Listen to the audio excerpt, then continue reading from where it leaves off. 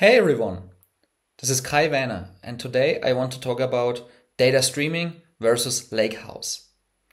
Lakehouse in the end is this new term where you merge the capabilities of a data lake and a data warehouse. And data streaming is the foundation of any kind of real-time processing and enabling data consistency between real-time and non-real-time systems. The Lakehouse is typically only used for analytical use cases, while data streaming supports operational and analytical use cases and unifies them. Let's get started. I want to explain first one more time what data streaming is, because there are so many misconceptions. The foundation of that is an event-driven architecture. This is not something new, but exists for 20 plus years with message brokers. But data streaming brings a few fundamental differences into this play. So I always explain data streaming as being 4 pillars. Number 1, it's about real-time messaging. That's pretty similar to what you know from your favorite message broker from the last decades. But the differences are that with data streaming, you can do this at any scale.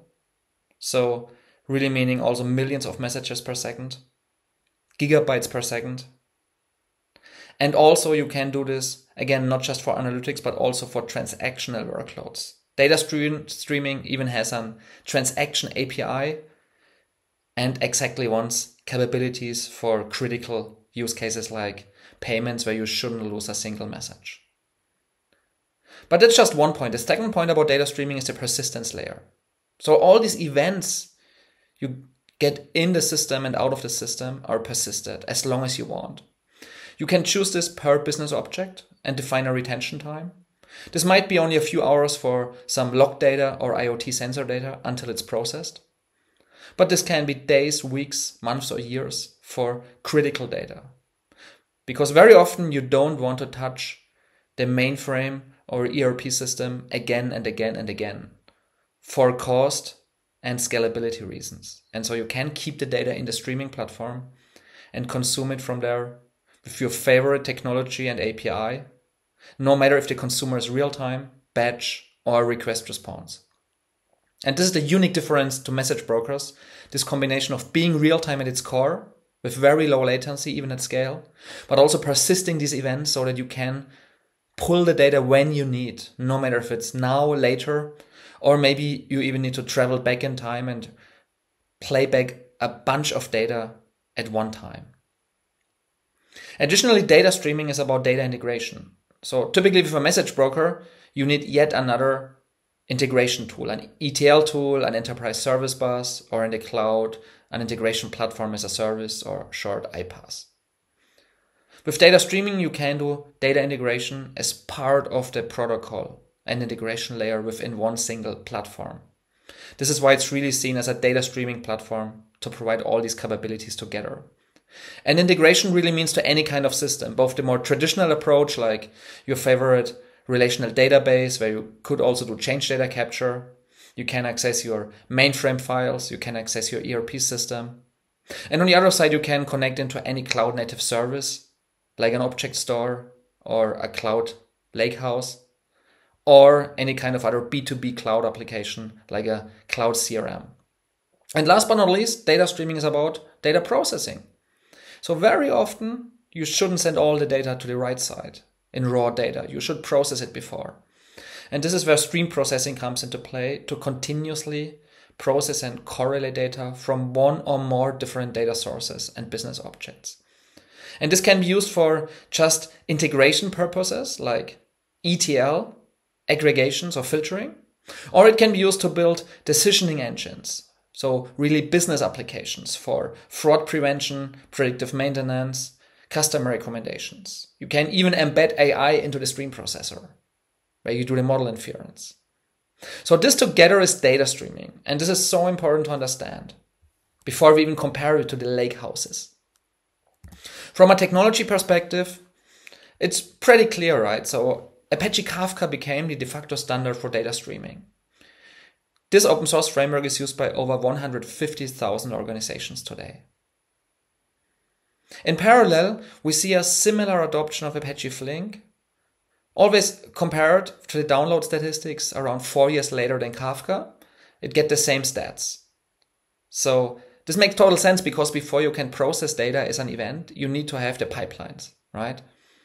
But this is now the combination we see more and more in the market using Apache Kafka and Apache Flink to build a data streaming platform, or obviously to leverage an existing vendor or cloud software as a service using these technologies. And now let's compare this to a Lakehouse. Because first of all, if you take a look at the vendor websites, the stories are always all the same, right? They have all the same use cases, the same capabilities, and it's really hard to understand when you should choose which platform. And actually the good news is even they're actually complementary. There is not that many overlaps as you might think from the marketing slides.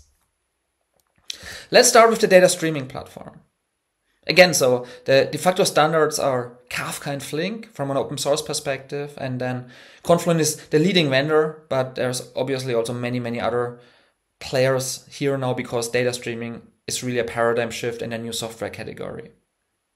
No matter which vendor or open source framework you choose, data streaming is best for processing data in motion. It's event driven. All the systems are decoupled and you can take action on events when you need or want to, no matter where it's coming from and where it's going to, and what technologies you use besides data streaming.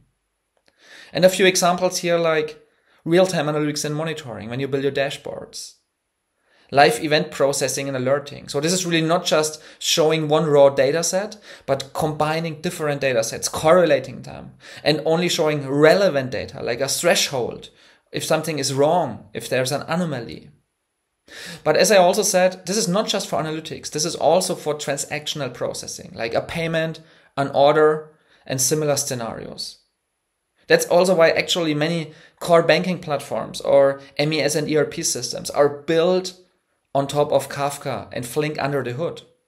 As an end user, you often don't see that because you buy a product or cloud service. But this is how you build transactional systems today. Reliable, scalable, elastic, and real-time. And this is the same for AI. You can do AI in the data streaming world and in the Lakehouse. But where should you use it? Well, if you want to continuously take action like predictions, if you have transactional capabilities or requirements, if you need low latency, then you should do model inference in your data streaming platform. On the other side, let's talk a little bit about a Lakehouse.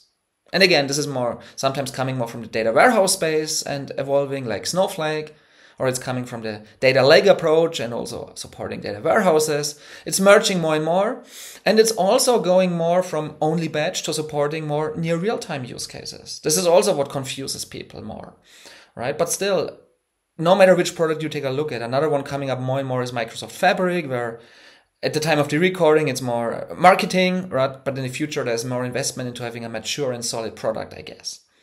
But the point is all of these, even though the use cases look very similar to what you see on a data streaming website, in the end, the reality is the first thing you do is always store the data at rest. Typically in an object store today, in the cloud. And this means you process data after the fact. You first persist it, and then you request the data with a Python script, with an HTTP API call, or with some UIs.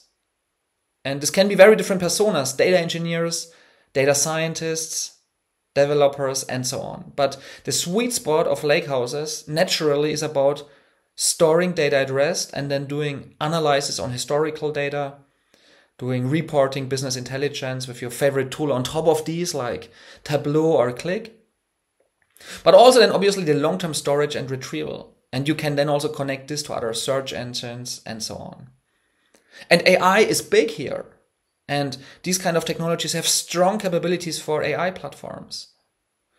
Data processing, model training, which is typically a batch process, and also model inference. So you can do some of these workloads both in the streaming platform and in the Lakehouse. So on a high level, really, you see here a few of the sweet spots where data streaming is better for processing data in motion and where the Lakehouse is better for data at rest. And still, there's some overlaps, but if you have critical data, if you need low latency, If you want to provide access to data to different systems, not just in a single system, that's on the right side. If you collect all data and store it at rest in one system, you can only process it there. Or you even do a reverse ETL, which is another anti-pattern. So if you process it more on the left side in the architecture, while the data is in motion, you can take action for transactional workloads. And you can also feed into one or more lakehouses for other purposes. So it's really, really complementary in most scenarios. Just use both the right way and combine them. And talking about combining them, there's one more trend in the market I want to talk about here. Apache Iceberg. Or more general, open table format. There's a few others out there.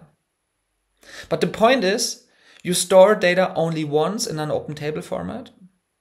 No matter where the data is coming from, it can come from the left side from data streaming, or it can come from the right side via some other batch ETL tools.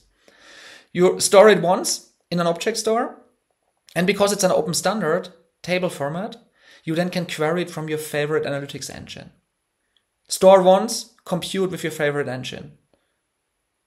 And this can even be the data streaming platform. So very often the data comes from the left side. It's processed and then stored in Iceberg, and then you can access it with your analytical tools on the right side.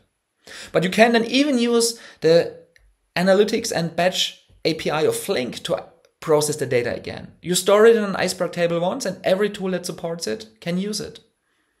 Without any further coding, so you don't need any connectors then anymore. It's much, much easier for the end user and much less costly because you only store it once.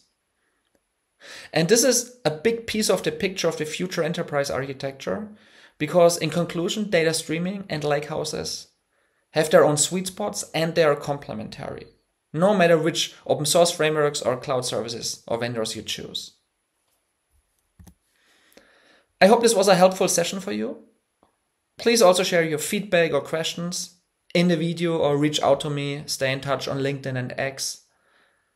Or subscribe to my newsletter where I publish new content about use cases, trends, and architectures around data streaming every 1 or 2 weeks without any kind of spam or ads in there. So thanks a lot for watching. I hope this was a helpful video.